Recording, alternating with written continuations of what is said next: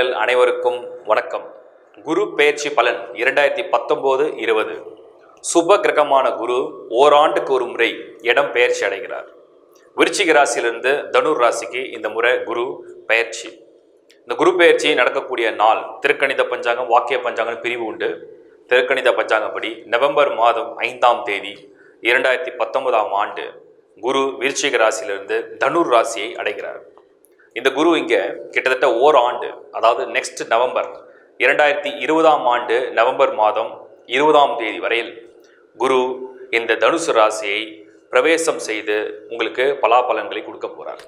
காலபுருஷ தத்துவப்படி 9ஆம் இடம் சொல்லக்கூடியது தனுர் வீடு. இந்த தனுர் வீடு குருவுடைய சொந்த வீடு. அந்த வீட்டுக்கு அதிபனே குரு தான். இந்த இடத்தில் குரு இருக்கும் பொழுது கேந்திரம்னா 1 4 7 10 இந்த 4 ராசிகளுக்கு இதுக்கு ஹம்ச யோகம்னு ஒரு யோகம் இருக்கு.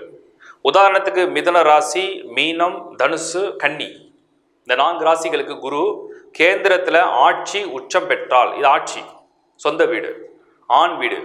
அப்போ இந்த இடத்துல குரு ஆட்சி பெறும்போது ஹம்ச யோகம்னு ஒரு யோகத்தை உங்களுக்கு செயல்படுத்துவார். ஹம்ச யோகம்னா என்ன? ஒரு மனிதனுக்கு தான் நினைத்த பதவி, அதிகாரம், புகழ், கீர்த்தி, மன வாழ்க்கை, சந்தோஷங்கள், புத்திர பாக்கியம், செல்வம், அடையாளம் இதெல்லாம் கிடைக்கிறது தான் இந்த அம்ச யோகத்துடைய பலன். குரு கொடுக்கக்கூடியது மேன்மையானது, உயர்ந்தது. சரி, இப்போ இந்த குரு தனுசு ராசியில் வர்றதுனால எந்தெந்த ராசிகளில் என்னென்ன மாதிரி பலன்? முதல்ல குரு எங்கெங்க பார்வையை பதிக்கிறார்? தனுசில் இருக்கக்கூடிய குரு 3 இடத்துல அவருடைய பார்வையை பதிப்பார். அங்கிருந்து அவருக்கு பார்வைகள், விசேஷ பார்வைகள் 5, 7, 9. தனுசு ராசியில் இருக்கக்கூடிய குரு முதல் பார்வையா 5ஆம் இடத்து பார்வையா மேஷ ராசியை பார்வையிடுறார். மேஷத்தை குரு பார்த்தால் அந்த ராசிக்கு இதுவரைக்கும் இருந்த தடைகள், தாமதங்கள் நிவர்த்தி அடையும். மிதுன ராசியை குரு பார்வையிடுகிறார். மிதுன ராசிக்கு உண்டான சுப பலன்களை அதிகரிக்கக்கூடிய ஒரு குருவுடைய பார்வை. அதுக்கு அடுத்தது சிம்ம ராசியை குரு பார்வையிடுகிறார். சிம்மத்துக்கு தேவையான சுப பலன்கள். இந்த 3 ராசிகளை குரு பார்வையிடுகிறார். சரி, மற்ற ராசிகளுக்கு எப்படி இருக்கும் நம்ம டீட்டெயிலாக பார்ப்போம். அதுக்கு முன்னாடி குரு ஒரு சுப கிரகம். குருவுடைய தத்துவம் என்ன? ஒரு மனிதனுக்கு வாழ்க்கையில முன்னேற்றம் வேணுமா? குரு பார்வை இருக்கணும். ஒரு மனிதனுக்கு நல்ல திருமண வாழ்க்கை, குழந்தை பாக்கியம், செல்வம், அதிகாரம், தொடர் வளர்ச்சி, அழியாத செல்வம், தெய்வ அருள், பக்தி, தீராத நோய்களிலிருந்து நிவர்த்தி, இது அத்தனையும் குரு தான் கொடுக்கும். ஏன்னா குரு தான் பொன்னவன், சுப கிரகம். இந்த குருவுக்கு மட்டும் பாவிகளோட சேர்ந்தாலும் சேரலனாலும் சுபமான தத்துவம் உண்டு. சுப தத்துவத்தை கொண்ட குரு தனுசு ராசி எட்டும் காலம் இந்த குருவுடைய பார்வை அனைவருக்குமே பொதுவாக ஒரு நிவர்த்தி கொடுக்கக்கூடிய காலம். தனுசு ராசி குரு பெயர்ச்சி 2019-20. அதிகமான சோகங்களையும், சங்கடங்களையும், கஷ்டங்களையும், துன்பங்களையும், துயரங்களையும், வாழ்க்கையின் வேதனைகளையும் அனுபவிக்கிற ராசி தனுசு. இந்த குரு பெயர்ச்சியால் ஏதாவது நல்லது செய்யுமான்னு எல்லாரும் ஏக்கத்தோட காத்திருப்பீங்க. நிச்சயமா இந்த குரு நன்மையை செய்யும். ஏன்னா குரு தனுசு வீட்டை எட்டும் பொழுது அந்த சொந்த வீட்டில் குரு ஆட்சி பெற்ற குரு. இதுதான் ஹம்ச யோகம்னு சொல்லப்படுது. அப்ப தலை, ஒரு ராசி முதல் வீடா எடுத்தோம்னா அது தலைன்னு சொல்றோம். தனுசு ராசி, தனுசு லக்னம் யாரா இருந்தாலும் அந்த ஹம்ச யோகம் சொல்லக்கூடிய குரு இந்த முறை தனுசு ராசியில எட்டும் பொழுது ஜென்ம சனியாக இருந்தாலும், ஜென்ம கேதுவாக இருந்தாலும், 7ஆம் இடத்து ராகுவா இருந்தாலும் அத்தனை தீமை சக்திகளையும் முறியடிக்கக்கூடிய வல்லமை பெற்ற ஒரு கிரகம் அந்த குரு.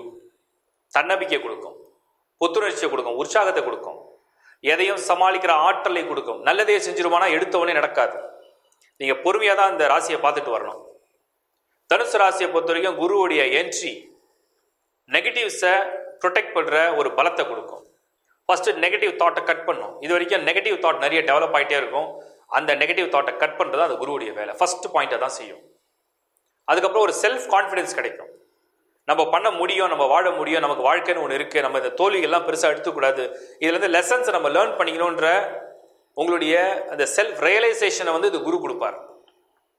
இது வரைக்கும் கடவுள் நம்பிக்கையே இல்லை, கடவுளே ஒருத்தர் கிடையாது, நானும் வேண்டாத கோயில் கிடையாது, நானும் வேண்டாத கடவுள் கிடையாது, நான் போகாத இடம் கிடையாது, எனக்கு ஒண்ணுமே நடக்கல, நான் கடவுளே இல்லைன்னு தான் நினைக்கிறேன்னு நினைச்சவங்களுக்கு கூட இந்த முறை ஒரு சிறு துளி அளவு நம்பிக்கை உதயமாக ஆரம்பிச்சிடும். இந்த நம்பிக்கை ஏன் வருதுன்னா ஒரு சுப கிரகத்துடைய இடம், ஆளுமை. ஹம்ச யோகம்னு சொல்லக்கூடிய இந்த குரு சனியுடைய நெகட்டிவ் ஃபோர்ஸை கட் பண்ணி, கேதுவோடைய இந்த நெகட்டிவ் ஃபோர்ஸை கட் பண்ணி பாசிட்டிவ் சைடில் கன்வெர்ட் பண்ண ஆரம்பிக்கும். சரி, தனுசாச்சே ஜென்ம குருவாச்சே, ஜென்ம குருனா வனத்தில் இல்லேன்னு ஒரு பழமொழி இருக்கே, ஒரு பாடல் இருக்கே, இது எப்படி? ஜென்ம குரு வனத்திலே அப்படின்னா தனிமைப்படுத்துறது. நீங்கள் வந்து துணிச்சலாக வந்து ஒரு போராட்டத்தை தனியாக சந்திக்கிறது. இப்போ நீங்கள் வந்து உள்ளூரில் இருக்கிறீங்க, உள்ளூரில் வேலை பார்க்குறீங்க, தனியாக ஒரு வேலை கிடைக்குது, வேலைக்காக போய் ஆகணும். அப்போ அது தனிமை. அதுதான் அந்த ஜென்ம குருன்ற ஸ்டோரி.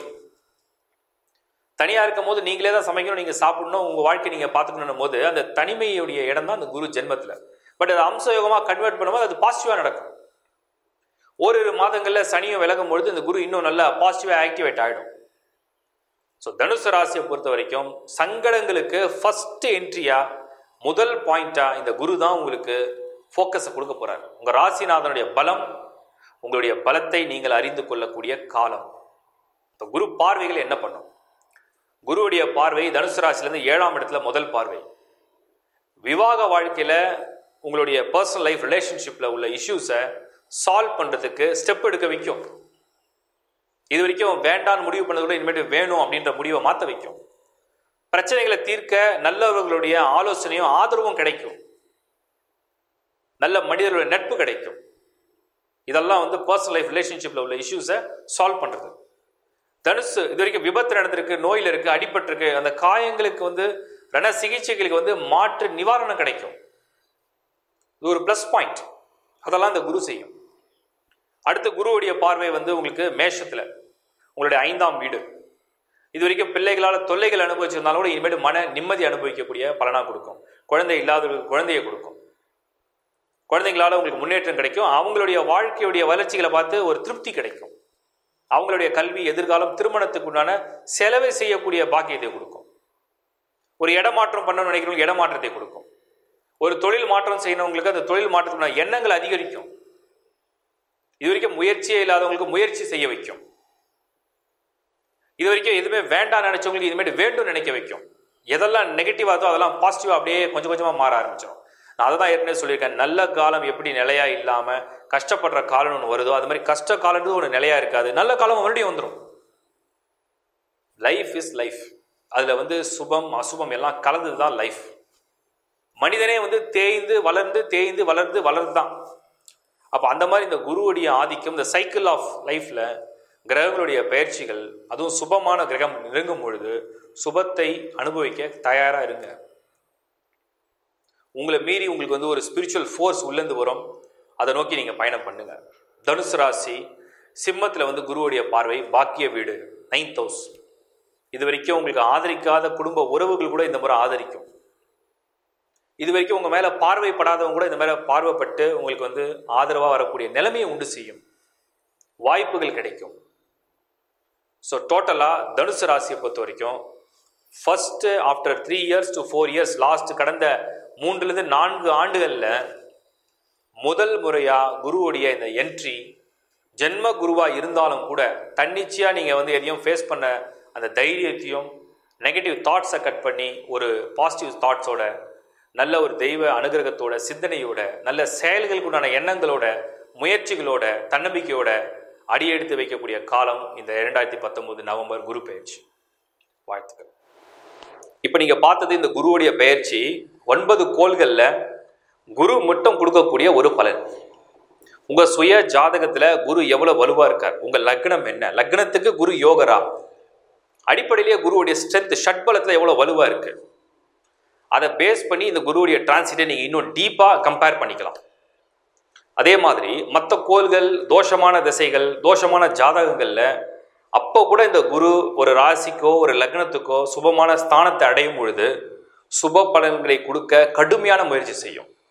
யோகமான ஜாதகமாக இருக்குது, நல்ல தசாபுதிகள் நடக்குது, குருவுடைய ஸ்ட்ரென்த் ஜாதகத்தையே நல்லா இருக்குன்னா எக்ஸலண்ட்டாக ரிசல்ட் கொடுக்கும் இந்த குரு. ஒருவேளை சுய ஜாதகத்தில் வந்து தோஷமான குருவாக இருக்கார், உங்கள் ஜாதகமே வந்து சரியான ஒரு அமைப்பில் இல்லை, ஒருவேளை உங்களுக்கு நல்ல தசாபுதிகள் நடக்கலாலும் கூட இந்த குருவுடைய பார்வை உங்கள் ராசிக்கு நல்ல இடமான பயிற்சியாக இருந்தால் நல்ல பலன்களை கொடுக்கும். ஏன்னா அடிப்படையில் குரு, நான் மறுபடியும் சொல்கிறேன், கெடு பலன்களை கொடுக்காதவர் யாருன்னு கேட்டிங்கன்னா குரு தான். ஒருவேளை அது கெடு பலன்களாக தெரிஞ்சால் கூட பாடம் புகட்டுற அளவு இருக்குமே தவிர தண்டனை கொடுக்குற அளவுக்கு இருக்காது. லைஃப் லெசன்ஸ் அப்படி தான் நம்ம சொல்ல முடியும்.